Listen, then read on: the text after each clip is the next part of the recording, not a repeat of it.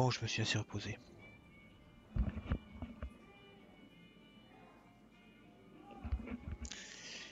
Alors...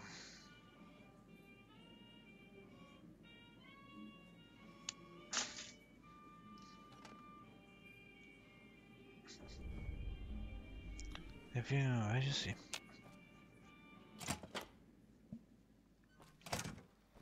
Salut. Salut.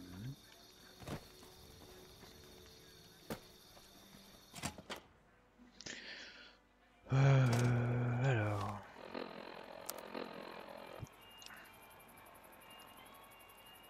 Faire connaissance avec la... Non, d'acier. Quoi? Faire connaissance avec la société du gant blanc. Ouais.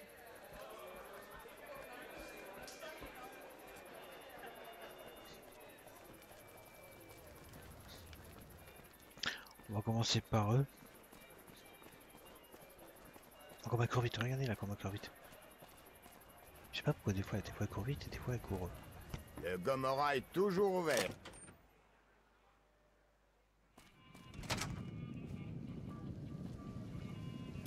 Ah, j'allais dire. Chou là. Ouais.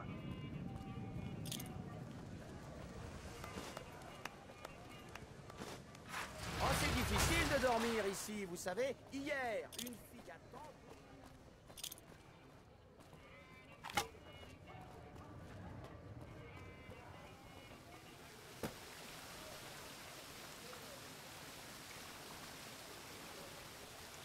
Le ultra luxe.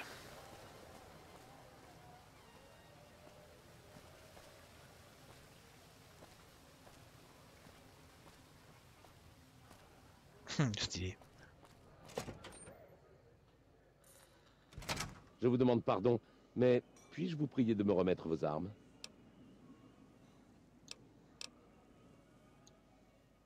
Quelle grossièreté! Je crains de devoir insister afin que vous me remettiez vos armes.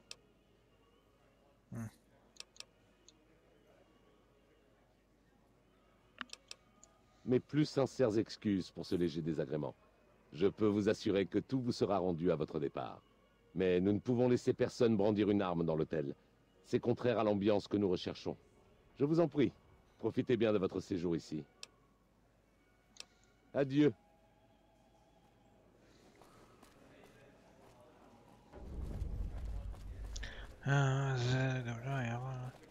Ouais. Bonjour. Ouais, ça va. Dégage. Je vous demande pardon, mais je cherche quelqu'un. Vous n'auriez pas vu un jeune homme aux cheveux marrons. Il porte un chapeau blanc. Quoi? Oh mon Dieu, où ça?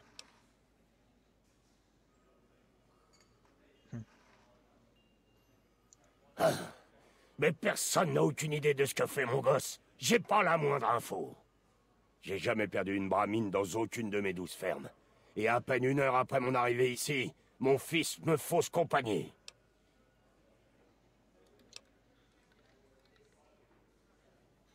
Je me suis arrangé avec l'hôtel. S'ils veulent faire du business avec moi, il faut qu'ils suivent mes règles. Il y a plein de gens ici qui ne supportent pas le succès. Je pourrais me faire détrousser. Alors que là, ils y réfléchiront à 2 fois. Mais bon, si j'avais été malin, je leur ai demandé de surveiller mon garçon plutôt que moi. Rien de tout ça ne serait arrivé. Oui, Ted. Il était juste là. Je l'ai laissé moins d'1 minute. Je lui ai dit de rester là pendant que je discutais business avec le gant blanc. Mais ça m'étonne pas. Il a toujours la bougeotte. Il tient ça de sa mère. J'ai mis presque tout mon personnel sur le coup. Je le chercherai bien moi-même, mais j'espère toujours qu'il va revenir ici. S'il revient, je lui tannerai le cuir à coups de bâton. Ah, les soucis qu'il me donne. Mais il sera pas dit que je serai pas reconnaissant.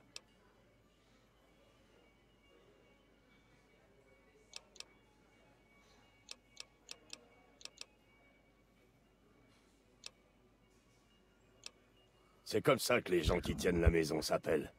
C'est ceux qui sont tirés à 4 épingles, avec nœuds, papes et robes de soirée. Certains d'entre eux ont des masques en plus. Pas évident de faire confiance à des gens pareils. Moi, je fais du business avec ceux qui se montrent. Les autres, je leur parle pas. Je demande pas mieux. Au point où j'en suis, J'engagerai n'importe qui avec 2 jambes et au moins un œil. Je vous promets que vous recevrez un beau paquet de pognon si vous me le ramenez sain et sauf. Et si on a touché à un seul de ses cheveux, je suis prêt à payer pour avoir le nom des fils de pute responsables de tout ça.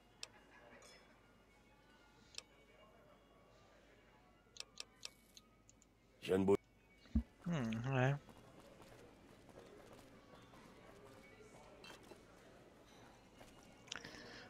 Le gobelin, le gobelin. Joueur.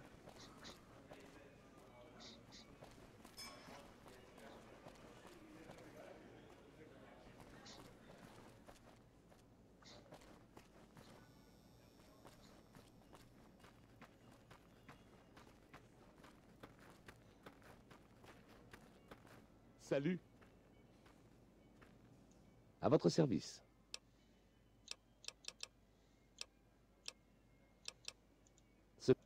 Ouais.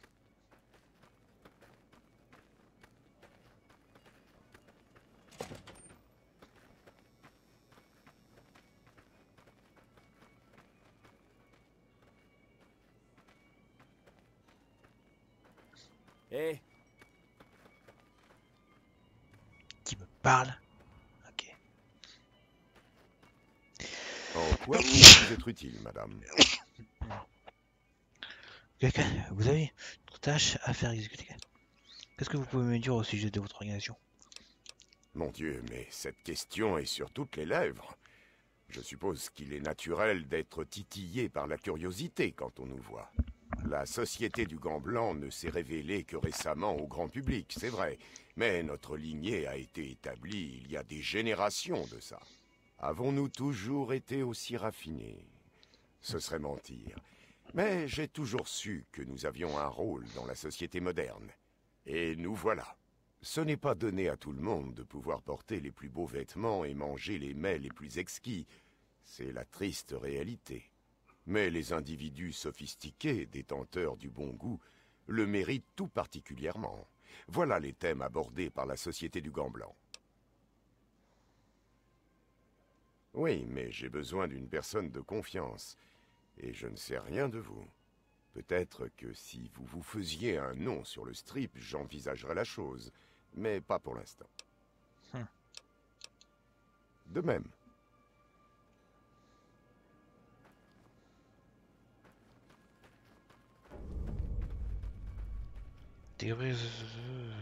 Ok.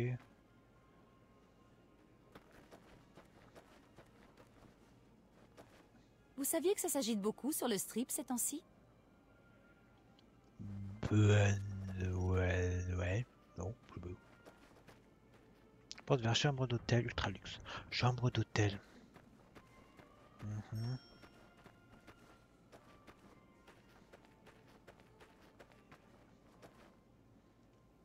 Projeté. Ouais. Civiliser Prime montrera à tout le monde ce que nous pouvons apporter à ces territoires.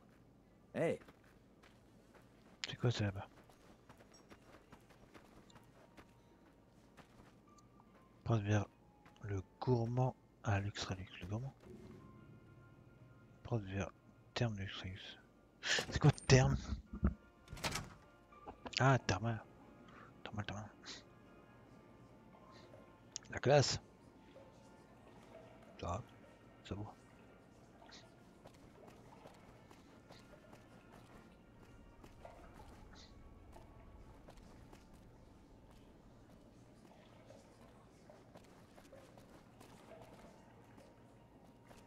Mais qui est venu avec sa valise. Ici. Bizarre lui. Chelou ce type. Passe vers chambre d'hôtel du X. Ok. Porte.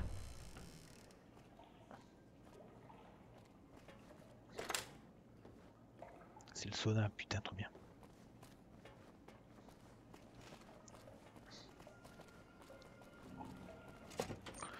Oui, ou son fils à la con là. Joueur. Civiliser Prime montrera à tout. Ça va? Ça va, ça roule. Joueuse. Merci, désolé d'avoir mis mes pieds sur ton putain de lit. Pas fait exprès. Joueur aussi.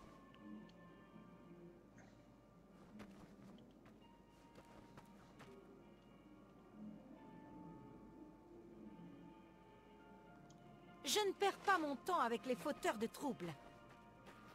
Je te foutrais des fauteurs de troubles. Il paraît que vous êtes populaire sur le strip. Ouais. Je suis. Hé,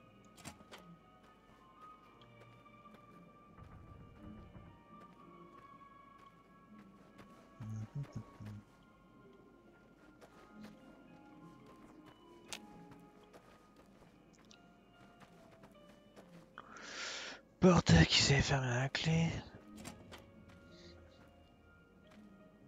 Toutes les chambres ils sont occupées quoi.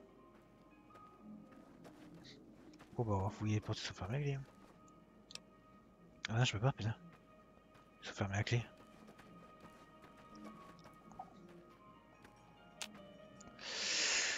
Enfin si je peux mais...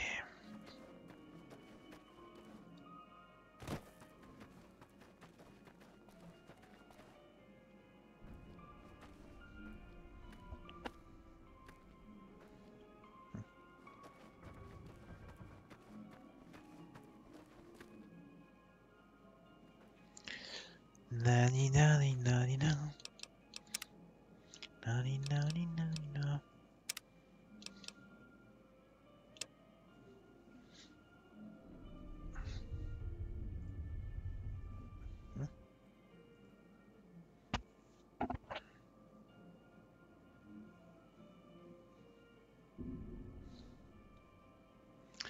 Voilà voilà.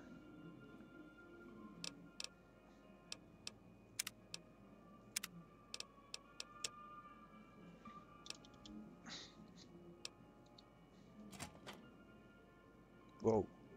Ok. et ensuite, la bagarre a commencé. Suffira. Mais putain. Joker. Alors. Ah ouais mais j'ai carrément pas d'arme.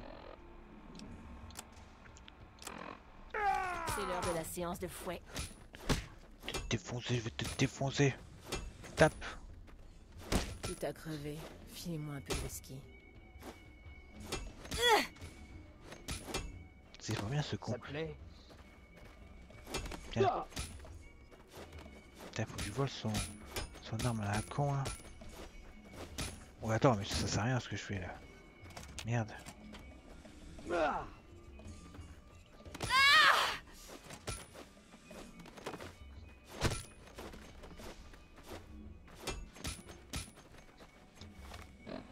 C'est la merde. Ça te plaît? Fais chier. Ah, vas-y, voilà. Auto. Faut trouver une arme. En fait, j'ai fait le con. J'ai pas gardé mes armes secrètes. Je suis tellement débile. Bonjour. Je vous ai donné toutes mes armes, mais je pouvais garder mes armes secrètes, non? Allez, couille. Ça fout. Non, c'est pas ça que je vais faire. Vas-y pour sortir, non, c'est pas.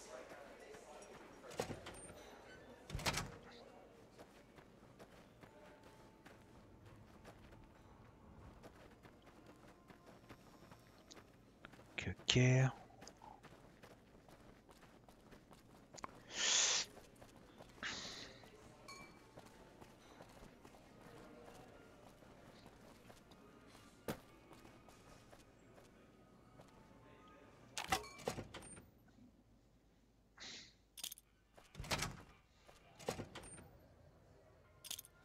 Je vous demande pardon, mais Ah, je peux pas, putain. Discrétion, putain de ta mère.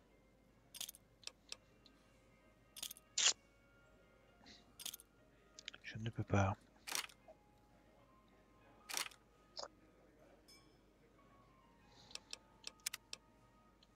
C'est pas grave, c'est pas grave, c'est pas grave.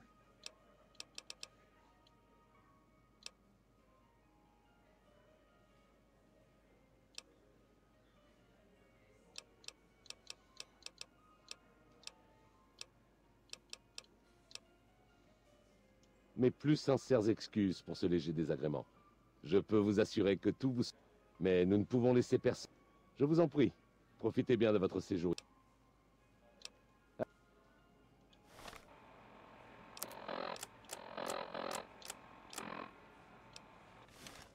Ok, c'était rouge, mais ça marchait.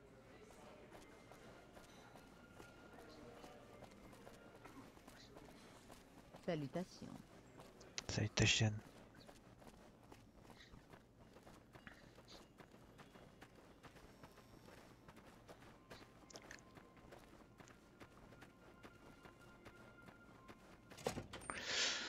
Alors. C'est qui ça? Oh! Ok, je vais me coucher, ça sera mieux. Bienvenue à l'Ultra Luxe. J'espère que l'établissement correspond parfaitement à vos attentes. Encore cette histoire!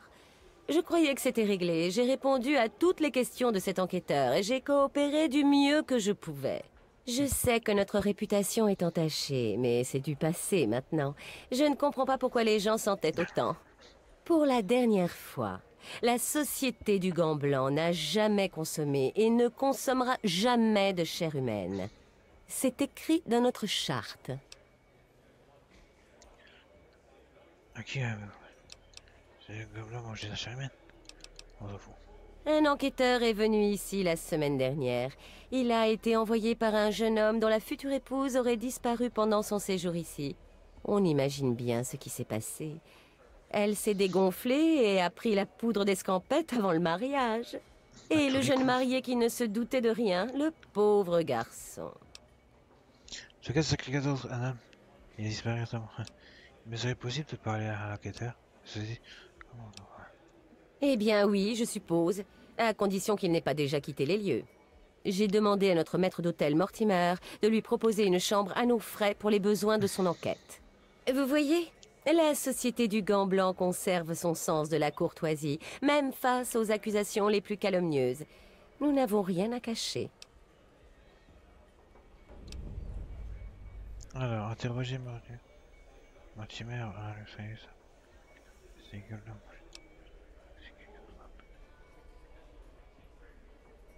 Un homme? Mais alors ce... Non, c'est impossible. 2 disparitions dans mon hôtel? Que vont penser les gens? Je vais organiser une réunion avec mon personnel pour discuter de la sécurité dans cet établissement. Qu'on trouve ces gens ou non, il est primordial que nos hôtes se sentent en sécurité dans leur chambre. Au revoir. C'est une question à la cour, comme quand même. Vous travaillez ici. Vous saviez que ça s'agite beaucoup sur le strip ces temps-ci? Bon, faut que j'aille parler à Mortimer, quoi. C'est le restaurant, ça.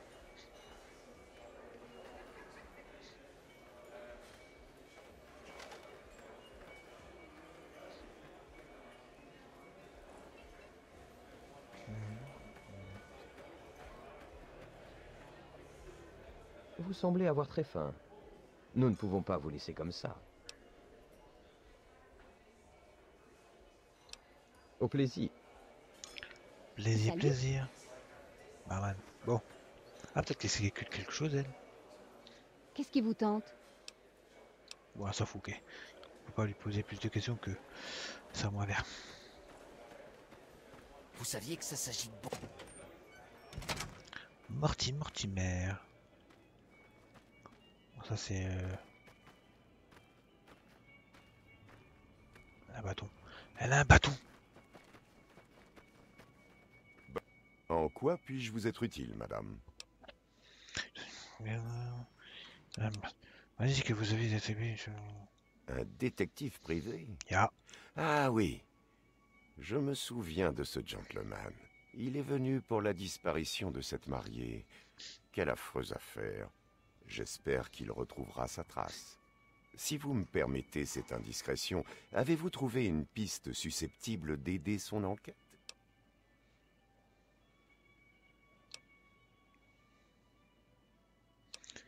Je mène une enquête. Moi aussi, j'espère pour nous entraîner. En fait, je souhaitais simplement lui parler. Je mène une enquête. Je mène une enquête, moi aussi. J'espère que nous pourrons nous entraider. Oh. Vraiment? J'espère que votre affaire n'est pas aussi sinistre que la sienne. Généralement, nous ne dévoilons aucune information à propos de nos hôtes, mais étant donné les circonstances, il voudra parler avec vous. Voyons, il n'a pas encore quitté l'hôtel. Si vous retournez vers les chambres, la sienne se trouve un étage au-dessus de vous, après le lobby. J'espère que nous pourrons vite mettre toute cette affaire derrière nous. Vous dites que vous trouvez la chambre de... Oui, vous dites que vous... Je dois dire que votre groupe... C'est vrai, je suis... De même. Ok. Allons interroger l'inspecteur. Hé,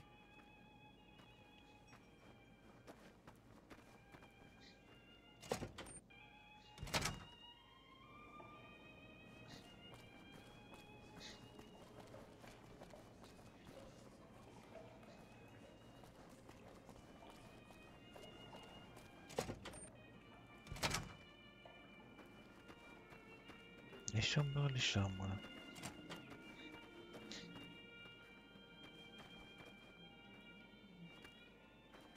Elle est où sa putain de chambre?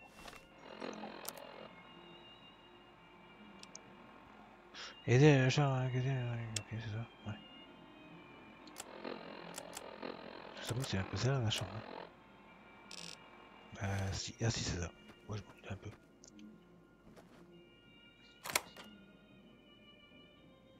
Ouais c'est quand même plus facile avec une clé.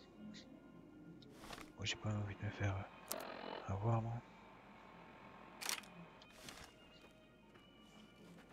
D'accord, on va y aller. J'aurais rien...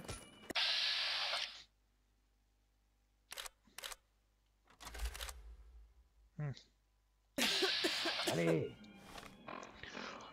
Alors les médocs, les médocs, les médocs, les médocs.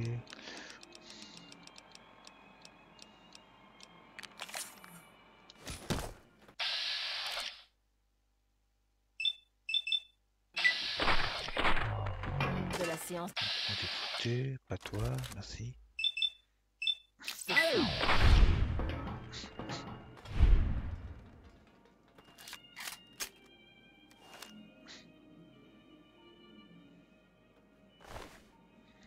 Calme des cérémonies. Je vais la prendre au cas où. Merci, si tu veux. Ouais.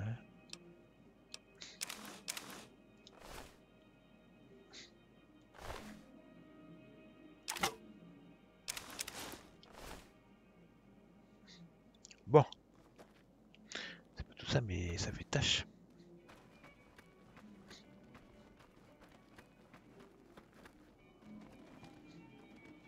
Voilà.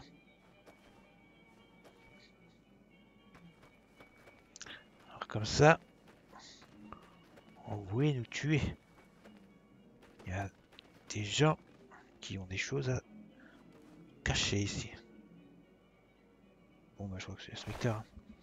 Boîte d'allumettes. Boîte d'allumettes. Boîte d'allumettes. On a griffonné à l'arrière de la pochette d'allumettes sauna à 4 heures. Ok, il faut que je m'endosse un sauna à 4 heures.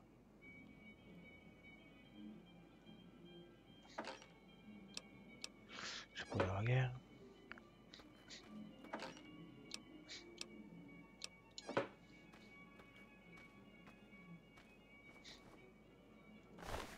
Non, on peut pas prendre son costume, c'est bizarre. Bon.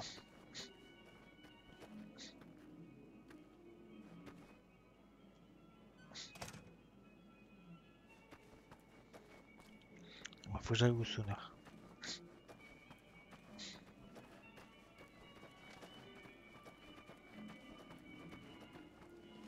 Mais il est quelle heure? Il est 4 heures avant midi, ça fait qu'on est... Il est 3 heures du matin, putain. Ah oui, 3 heures du matin.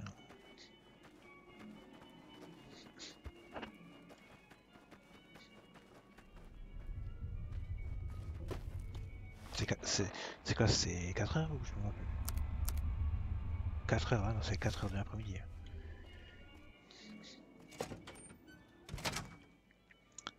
4 heures de l'après-midi.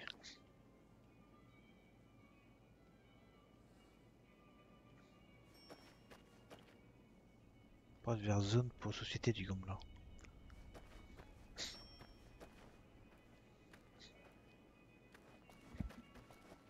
On a essayé de me tuer. En quoi puis-je vous être utile, madame?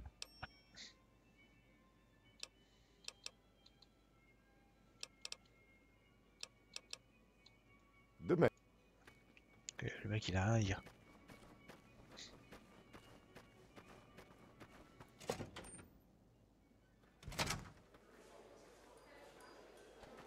Ravi de faire votre connaissance. Bienvenue à l'Ultra. Ouais, bon.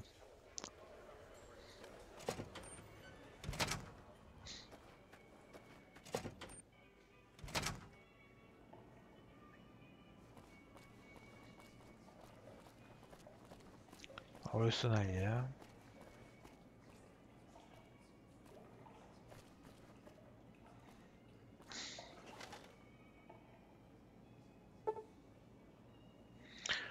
Ça passe mal le temps, putain. 3, ça fait 4, 5, 6, 7, 8, 9, 10, 11, 12. Ah, là ça fait 12. 13, 14, 15.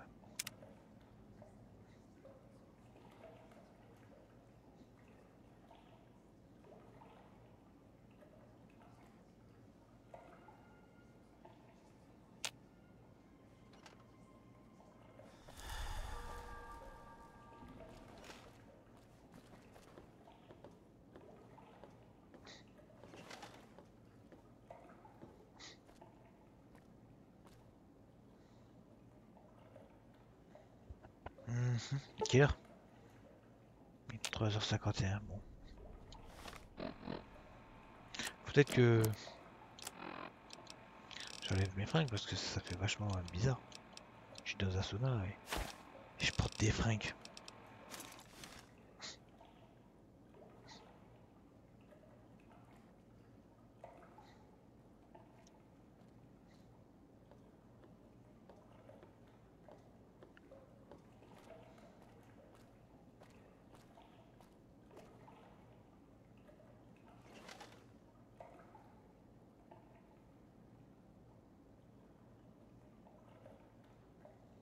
Qui êtes-vous? Vous ne savez pas.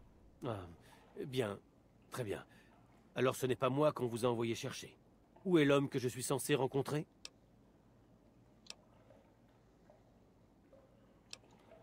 Oh, bonté divine.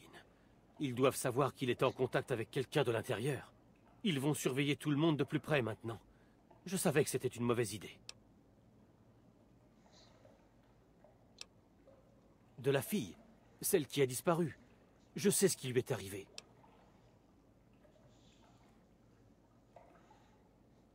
Parce que j'ai distrait son fiancé pendant qu'il l'emmenait. Oh, je n'en suis pas fier, mais il le fallait. Il se doutait de mes réticences. Certains membres du Gant Blanc ont commencé à se réunir en privé, il y a quelque temps. Ils se plaignaient de la perte de notre identité. J'y ai assisté parce que je pensais qu'il s'agirait de modifier le règlement. Quand ils ont commencé à parler de revenir aux vieilles pratiques, il était trop tard. Ils m'auraient tué à cause de ce que j'avais entendu. Mortimer, s'il réalise que c'est moi que l'enquêteur devait rencontrer, il va me faire assassiner.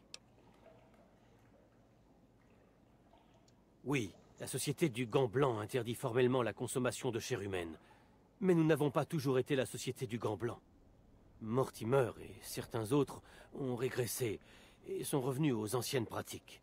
Ils ont capturé beaucoup de gens ces derniers mois, mais toujours à Freeside ou dans des endroits reculés où leur disparition passait inaperçue. Ça ne leur a pas suffi. Ces derniers temps, ils s'en sont pris à des touristes sur le strip, et même dans l'hôtel. J'imagine que c'est inévitable quand un cannibale devient un gourmet. Il commence à avoir le palais délicat. Il est en vie, d'après ce que je sais. Ils essaient de le garder en forme. Mortimer a de grands projets pour lui. La société du Gant Blanc tient banquet tous les soirs à 7 heures, dans la partie privée de la salle. Mortimer veut réintroduire la chair humaine dans les plats. Comme le cannibalisme est puni de mort, il veut le faire en secret. Il révélera le poteau rose lorsque tout le monde aura terminé de manger. Comme il sera impossible de punir tout le monde, du moins d'après Mortimer, leur esprit s'ouvrira aux délices de la chair humaine. Regarde-t-il tête, il ne punira pas Mortimer pour les avoir trompés. Le père de tête est riche, avec ses moyens, ce serait facile d'arrêter ça. C'est possible, mais il est prêt à donner sa vie pour revenir aux vieilles pratiques. Et il pense qu'il ne risque rien. C'est aussi mon avis. Pour la société, le plus important est d'être à la pointe de la gastronomie de New Vegas. Mortimer pense que c'est le seul moyen. Il lui suffit de leur faire oublier ce tabou. Je ne sais pas. Ils ne me l'ont pas dit. Je crois que certains d'entre eux ne me font plus confiance. Mais il est probable qu'ils le gardent près du gourmand. Notre chef Philippe ne jure que par les produits frais. Ce serait dans la section réservée aux membres. Ne vous faites pas voir, et surtout, il ne faut pas qu'ils aperçoivent Ted. Il y a des gardes à l'entrée de la réception et dans les tunnels d'accès menant au restaurant principal. Je pourrais vous parrainer en tant que membre honoraire, mais je crains que vous n'ayez pas le standing exigé par la société. Si votre notoriété sur le strip était plus importante, on pourrait peut-être vous faire entrer. Sinon, vous devrez vous faufiler discrètement. Ce ne sera pas facile. Et il sera encore plus difficile de le faire sortir. Eh bien, ils vont tous goûter des vins d'avant-guerre avant le repas. Le plus simple serait peut-être de les droguer. Cependant, cela n'empêcherait pas de nouveaux enlèvements. Il faudrait réussir à confondre Mortimer. Ceci dit, il avouera de toute manière. Et si ses aveux étaient faux? S'il était le seul à avoir mangé de la chair humaine? Si vous parveniez à remplacer Philippe en cuisine et à servir un plat de remplacement suffisamment convaincant, vous pourriez faire passer tête dans la salle après les aveux de Mortimer. Ensuite, il aurait à s'expliquer. Cela fait des années que Philippe essaie de reproduire le goût de la chair humaine. Il doit avoir une recette quelque part.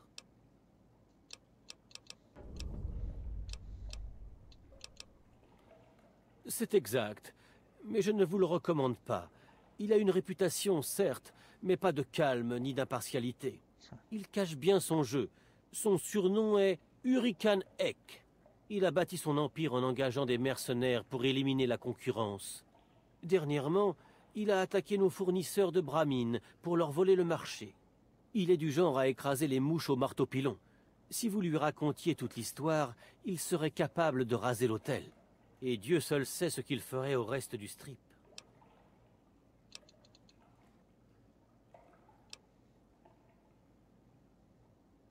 Je ne sais, mais ce serait... Il y...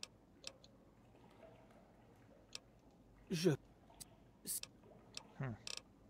Retrouvons-nous dès que... Attendez. Vous n'avez rien entendu?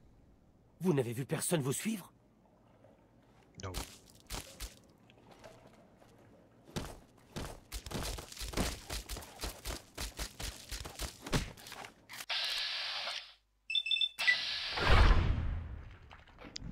Tente que ce soit fini.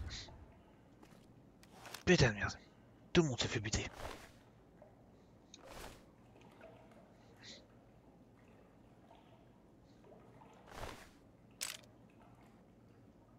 C'est sûr.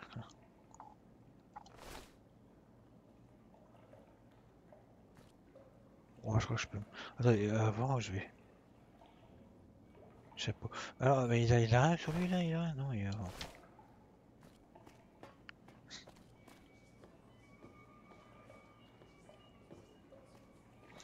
Youpi! Ah, donc tes habits. Hein.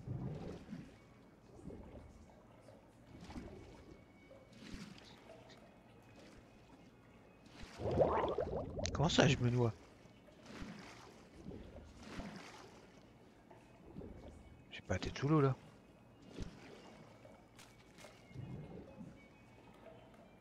C'était trop bien. Les méchants ne verront rien venir.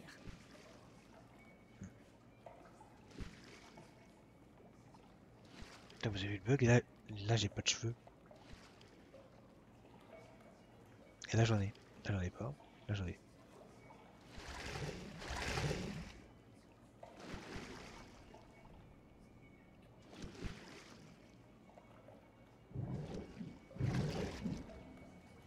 Ah, c'est trop cool.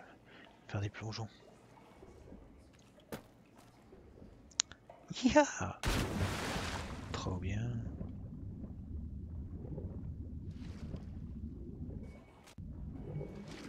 Là, vous avez vu, là, on voyait pas l'oxygène.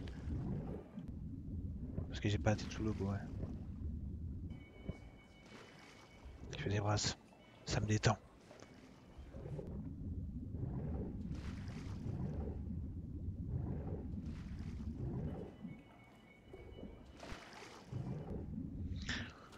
Ouais, voilà.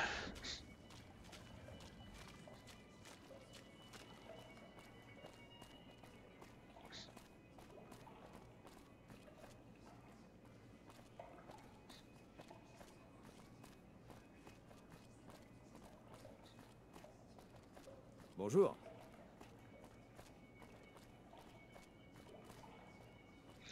Donc faut que j'aille à la cuisine.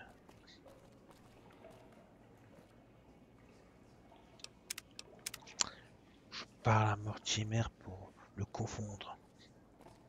Ouais, je vais essayer ça déjà.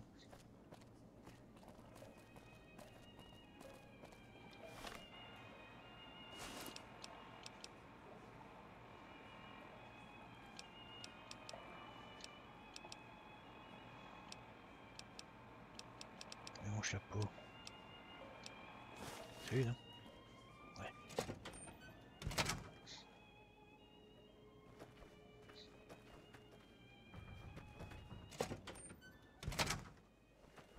Ravi Ah, c'est ça la de cuisine. faire votre connaissance. Bienvenue à l'Ultra Luxe.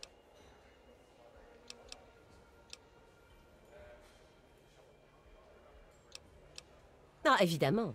La Société du Gant Blanc est le club le plus exclusif de tout New Vegas. Peut-être même du monde entier. Il est bien naturel de requérir un parrain déjà membre du club. Quelqu'un qui peut se porter garant de votre réputation. Au départ, nous ne voulions pas de nouvelles adhésions. Seuls les membres fondateurs étaient admis. Nous pensions que l'exclusivité ferait des envieux. Et ça a été le cas. Alors j'ai pensé à l'adhésion de membres honorifiques. À un rang inférieur, oui. Mais ça donne envie aux gens d'être comme nous. Et certaines personnalités pourraient se révéler excellentes pour notre image. Les célébrités, les philanthropes. Nous ne voulons que les meilleurs. Je crains que vous ne soyez pas une personnalité en vue. Vous ne possédez pas les qualités requises pour un tel honneur. Du moins, pas encore. Si votre notoriété était plus importante sur le strip, alors ce serait différent. Il faut que les gens aient entendu parler de vous, et en bien.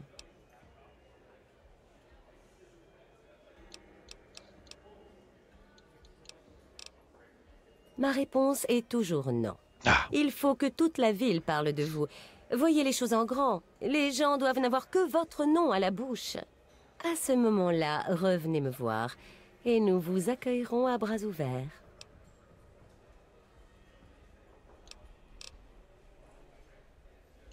Bon, je ne vous ai pas déjà dit que nous ne faisions pas ce genre de choses. Nous ne pratiquons pas le cannibalisme, d'aucune façon. Mais nous n'avons pas toujours été la Société du Gant Blanc. Il y eut une autre époque, plus obscure, où nous étions connus sous un autre nom. Mais tout a changé depuis. Nous avons évolué et réprimé ces instincts primaires quand nous nous sommes installés ici. Tout ça est derrière nous.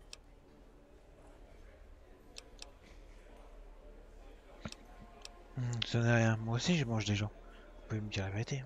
Vous m'écœurez.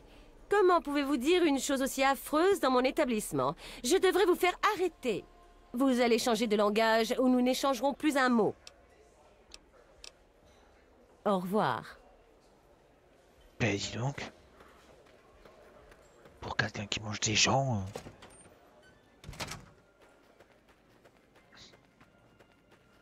Ouais, peut-être pas au courant, elle, en fait. Salut. Salut. Bon, t'en faut qu'on parle, toi.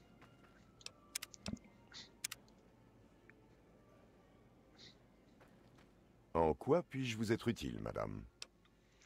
Ça veut dire que votre gros se laisse cher et vous avez une autre tâche à faire. J'ai pas... Ouais. Ah, oui. J'ai moi aussi déjà entendu cette histoire. Ce sont les jaloux qui répandent leur fiel. Je les plains plus qu'autre chose. Je peux vous assurer que la seule chose dont le gant blanc est coupable, c'est de préparer la meilleure cuisine que vous aurez la chance de goûter. Enfin, à condition que vous puissiez vous le permettre.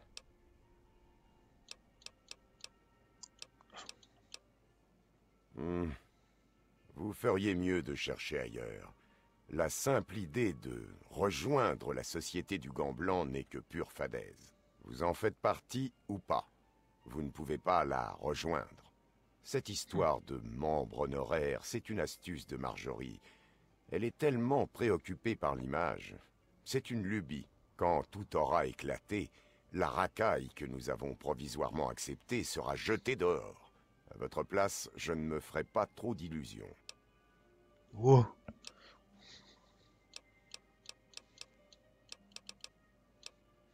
Non, pas par des gens comme vous, en tout cas. De même.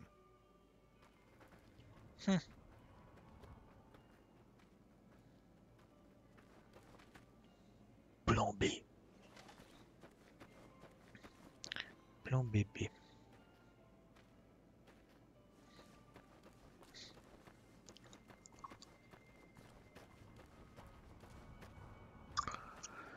Porte vers chambre d'hôtel très luxueux déjà. Vous saviez que ça s'agite beaucoup sur le strip ces temps-ci? Porte vers zone de société du Gobelin. Il me faut une clé obligatoirement. Ah ouais, il me faut une clé, on se fout de la clé.